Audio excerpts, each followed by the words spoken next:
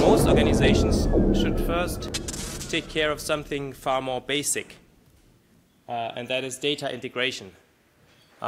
So most companies or public agencies or nonprofits, they would benefit enormously from just being able to use the data that they already have.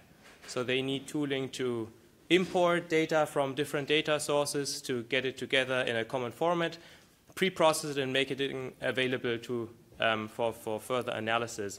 And this process is also known as ETL. Let me give you two examples of where data integration really can help you and create benefits.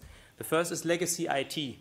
If your organization is younger than maybe 15 years, it is very likely that you have several IT systems that don't talk well to each other. So if you're a company, you might have one system for managing your orders, one system for managing your supply chain, and one for your marketing campaigns. And if you want to find out if a campaign had an impact on orders and if that had an impact on the supply chain, that's usually very hard because the data is in different systems. A second example of where data integration can help is with open data. So today, public agencies and the data community, they are making lots of very interesting data available for free. And most people can actually benefit from using those data. So if you do anything that is related to our physical world, you can probably find interesting stuff in OpenStreetMaps, like building locations or information about land use or administrative boundaries. But using those data and especially integrating that with your own data sources and with your business logic, that's a non-trivial task. Now, I've worked on a bunch of such data integration projects in the past, and while doing that, I have undergone a certain development in my solutions, and I've also repeated certain mistakes. And what I want to do today is explain to you that evolution to help you get off the ground faster when you want to build your own data integration solutions. Now, to manage expectations a bit, what I'm going to describe is working for small to medium-sized projects. It's not for big data. It's not for streaming data. And if you also already have a very data-savvy setup and you have a professional data integration solution, then maybe that's also not what you need. Also, I'm describing what works for me. Obviously, there are many other good ways of tackling that. Let's look at a little toy problem here for now. Imagine you are bored with life. You're bored with where you're living and you're bored with what you do, and you spend your day at the office doodling on your smartphone. So you want to find out where to move instead. But since you're a data person, you don't decide where to move with your gut, but you use data. And if you look around a bit, you find that the European Statistics Office, Eurostat, they give you lots of interesting data on a regional level. So for example, this is a table that shows you the percentage of people employed in the high-tech sector by NUTS2 regions. And the NUTS2 region, that's a region that is typically between 800,000 and 3 million people. And for example, the region highlighted here, DE12, that's the region around Karlsruhe. And here, the table tells me that in the year 2016, 5.6% of the employed population worked in the high-tech sector. Okay, that's cool. So you think that if I just want to do a quick analysis and visualization of that data, I can probably get away with just doing that in Numbers or Excel or whatever your favorite tool is. So you start out downloading the data, put it in your tool, you do a lot of mousing around, and then you get your first graph. That is nice. Now, the table that I just showed you, it only had this 4-character code for the region. It doesn't tell you the region name. So you need metadata about the regions.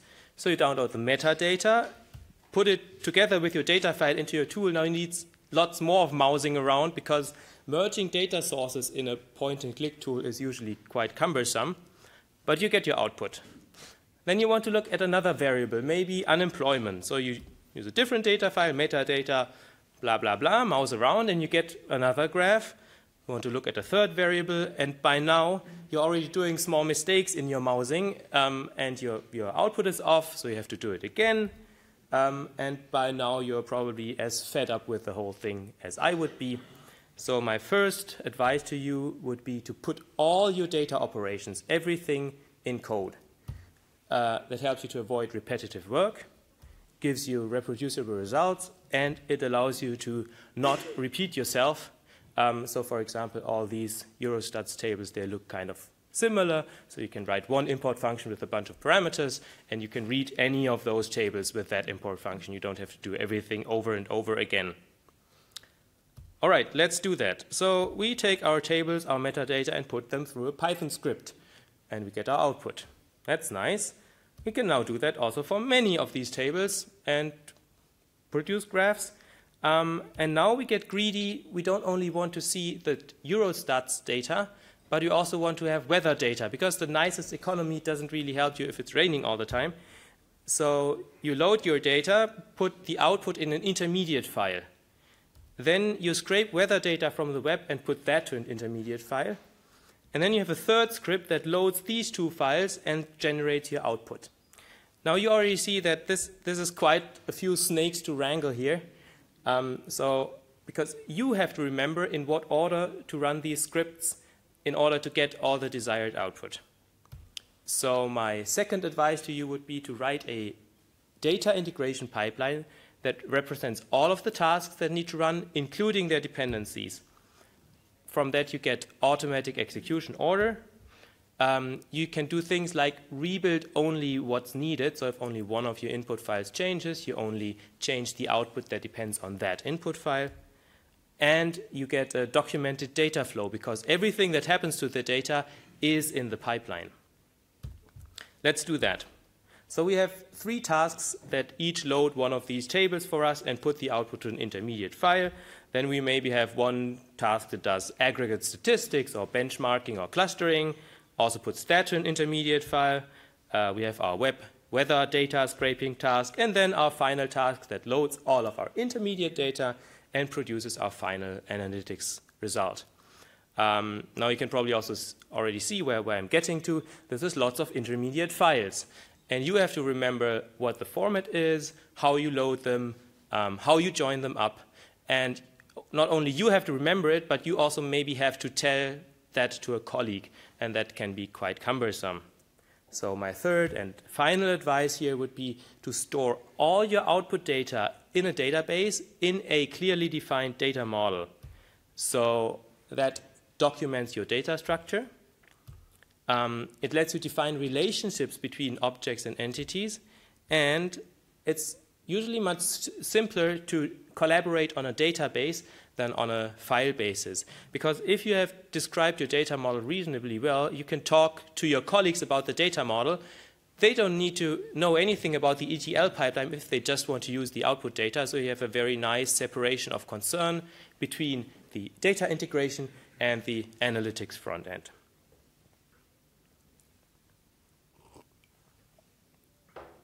So how would you implement that in practice? What I like doing is use Luigi for the pipeline management, because I find it very easy to use for small and simple projects. And I like to use SQLAlchemy for the database communications and to describe my data model. So I'm usually using the SQLAlchemy ORM layer. ORM is for Object Relational Mapping, and we'll see an example of that in a minute. And so what I did was write a small glue library that takes Luigi and SQLAlchemy and glues it together for the specific task of building data integration pipelines. By the way, these QR codes only encode the URL here, so if you can scan them, you don't have to type it. So the goal of this library, called Ozelot, is to reduce the amount of boilerplate code that you have to write when you want to implement your data integration solution. Let's look at some code. So this class here, called Eurostat_value, would represent one of the numbers from the table that I showed you in the beginning. So for example, value here would be 5.6%. Year might be 2016. So if I have several values for different years, I would have several of these entities, of these objects in my database. And then what I have here is relationships. So what I can do in the SQLAlchemy ORM layer is define relationships between objects. In this case, I have a relationship between my Eurostat value and an object that's called nuts2 region here. And this nuts2 region object contains metadata about the region that I'm talking about. So for example, it would contain this 4-character code and the full name of the region.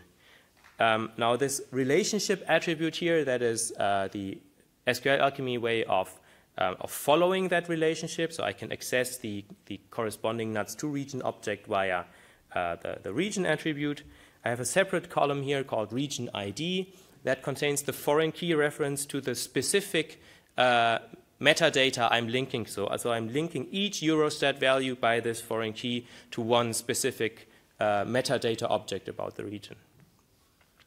Then I have a similar thing for indicator here. So I have a relationship to an object called Eurostat indicator that contains the metadata about the indicator. So for example, the title, percentage of people working in the high-tech sector, or maybe a unit of measure, or a source URL for the data. And then I have correspondingly my foreign key column for this indicator metadata. What you get from Ozelot here is that you get a nice base class for your ORM models. This contains a predefined primary key attribute, so I don't have to define a primary key attribute here for my model. That's part of the base class. It contains a predefined table name, which is derived from the class name. And it has some handy management functionality for the database. For example, for creating the tables or deleting the tables that these objects map to. Because in the end, each of my ORM objects here maps to one table in my relational database. Now I can look at my whole data model here. So here we have our Eurostat value object. By the way, the code or glue code for generating these diagrams is also part of the Ozelot library. So you have the Eurostat value object, and then you see that it has two relationships, one to the nuts2 region object and to the indicator metadata object. And then I have a similar thing called climate value here that would be one value from my weather data, from my scraped weather data. And that has also a relationship to a certain region, but also to metadata about that climate indicator. And then you see one final object here is called ORM target marker, and that is used to store task completion information in the database. And we'll get to that in just a second. Now this is an example of what one task from my data integration pipeline might look like.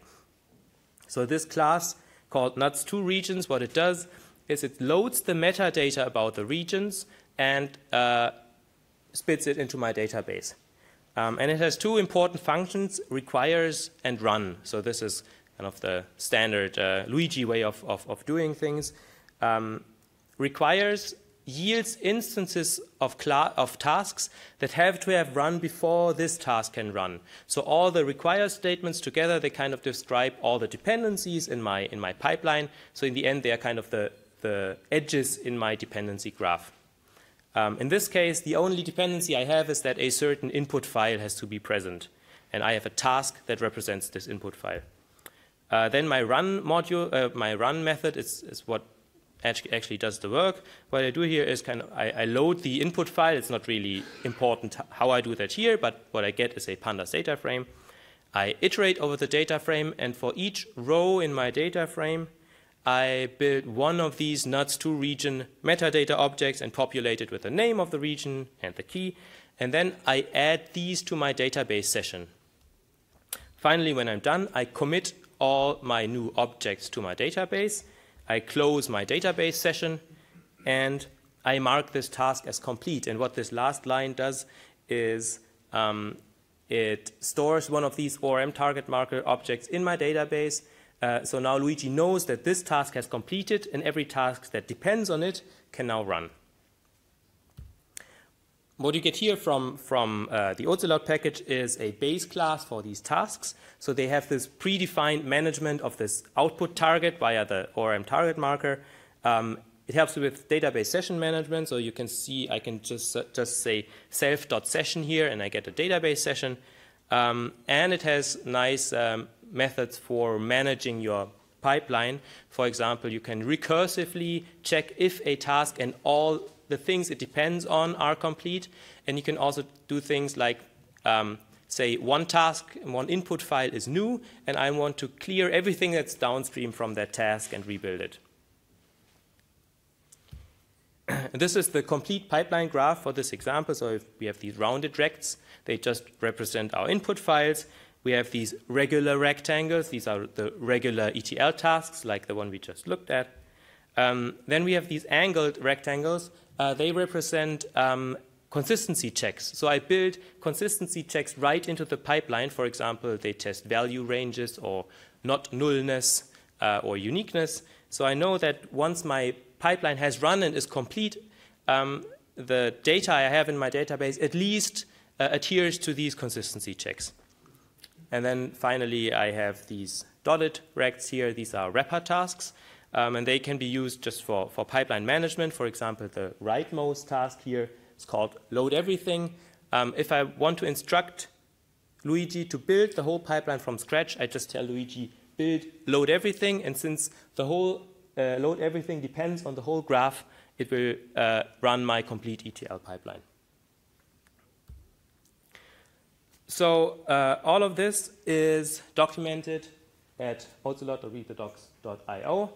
And an important part of this documentation are currently 2, maybe later more, tutorial-style examples that walk you through the whole process of building such a data integration solution, including how to define your models, how to define your tasks, and then how to manage and set up everything. So now we have integrated all of that, let's have some fun with the data. Of course, since the data is now in a relational database, you can hook this up to any front end you want. You can use Python code to do matplotlib plots. You can hook it up to Tableau or ClickSense or whatever there is.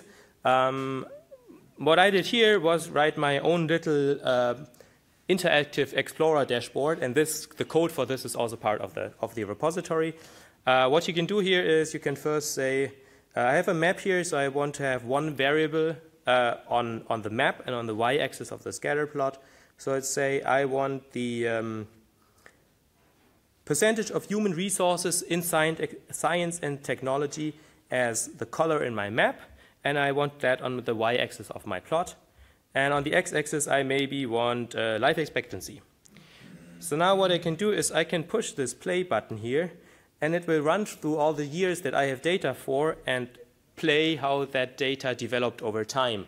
And what you see here now is the whole cloud moves to the top right. So in Europe, on a whole, both the percentage of people working in science and technology and life expectancy are improving.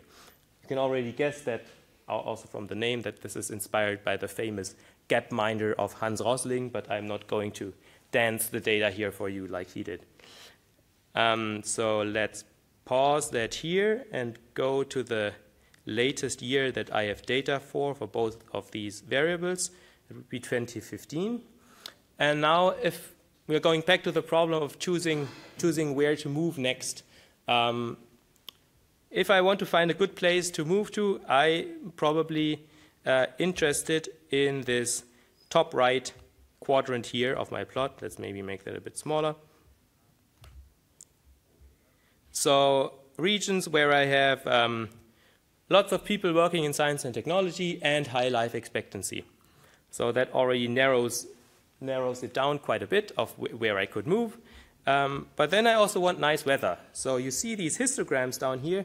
They give you, the green ones here, they show you the mean precipitation per month in that summer and winter. So of course there, less precipitation is better, less rain. And these two show you the mean temperature in summer and in winter. So now I know that I want to go somewhere with lots of science and technology and high life expectancy, but I also want to go somewhere where it's not so cold in winter. Okay, so let's maybe put it like that.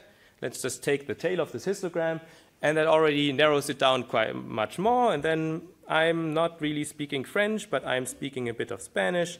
So let's narrow this down to Spain. And then I really like that place, so I guess I'm going to book plane tickets to Galicia tomorrow. So we have solved that problem.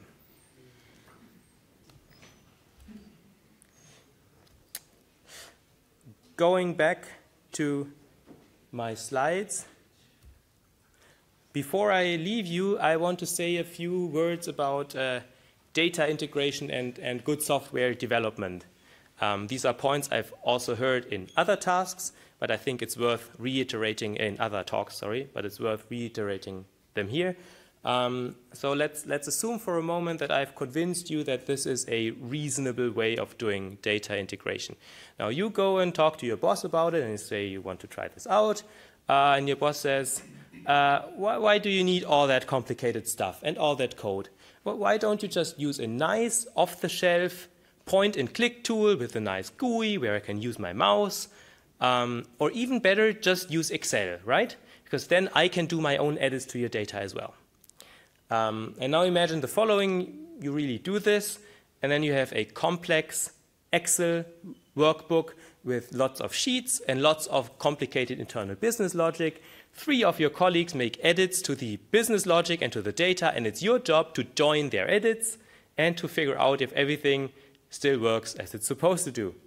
Well, good luck with that. If you are doing that, then you're probably building the legacy IT of tomorrow. Instead, what you should probably do is talk to your boss about good software development practices that may be obvious to you, but might not be to him, especially revision control. If you have all your data processing and all of it in code, you can do diffing, merging, tagging, branching, and real collaborative editing in the team. And the other thing you can obviously do is you can do automated testing. So you can either run unit tests on a portion of your data integration code and run that against a subset of test data, or you can integrate consistency checks that check all of your data right into the pipeline. And so I hope you can take away these points for discussions with your colleagues and bosses, and by that help them to choose open, flexible, and maintainable data integration solutions. Thanks very much.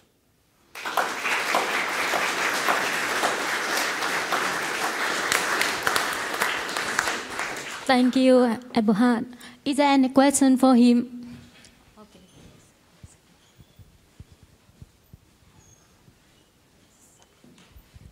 Hi, thank you for the interesting talk. I have a question about the library they developed, Ozelot. Is it tied to SQLAlchemy? Yes, currently it is. Would you imagine a scenario where you'd like to use it, for example, with something like MongoDB or something where SQLAlchemy is you cannot use? Yes, that's certainly possible. I haven't done it yet because I haven't had a use case for it. But I've had that request already. Technically, it's not an issue. You just need to integrate another target for Luigi, where it can store this task completion information in, and that target then would not be in ORM model in SQLAlchemy, but it would simply be a certain, I don't know, a certain collection and key in your MongoDB. That's certainly possible. I just haven't done it yet. Great, thank you. Note that you don't actually have an external dependency that way because you can base it on SQLite, which is an external library. So you sort of have to install your own database in order to use this. Yeah, it's convenient if your data's somewhere else already. Thank you.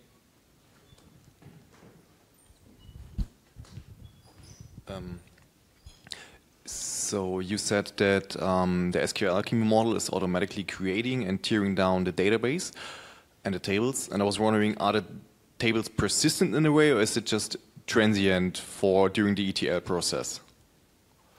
They are persistent if you don't delete them. So you need, before you I guess so. before you run your pipeline, you have to create your tables once. So I don't put the process of creating the tables into my pipeline usually, because often I create the tables once and I have to run the pipeline many times till it works. Or I also have to update data. But yes, so you have a kind of an initialization command which just creates all the tables. Then you can work with them as long as you like. Okay, and is there any schema migration magic in there, like with Alembic? Or is it something you also have to do externally? Not in here. I didn't want to reinvent that. So I would use Alembic for that. Yeah. Personally, for small projects, I still like what's called the nuclear option, which is simply delete everything, build a new schema from scratch, and re-import from scratch. That might not always be possible, but that kind of guarantees you that you don't create internal inconsistencies. Okay, any other question? Okay, I have a question. Can you go back to the visualization side? Okay, what kind of visualization tool here? And if I don't, I change the, like you take the video for year and it's automatic change the time. But at the moment, I don't want to select the year. I want to change the country. How is it work? So this actually, I hate to admit it, but this is hacky JavaScript. Oh, yeah. This is just a demo. So the code for that is in the repository, but this is kind of separate from the Python side. What Python is used for is that the JavaScript and the HTML is in a Jinja template, and I fill that Jinja template with Python from my pipeline, but then the actual visualization and how everything is shown and the interaction, that's cross-filter and DC and JavaScript, unfortunately. Okay, because actually we use some tool for visualization like Tableau or Spotify or SAS, and then we can do the same here when we build in the client in our server, and then we post for client see, so they see only in the website and they see HTML. But in general, we do it in our machine, and we can manage everything here. So that's want to create, if we change country by year, how it's looking. Okay, thank you. Is there any other question? Okay, thank you so much. Thank you. Keep it.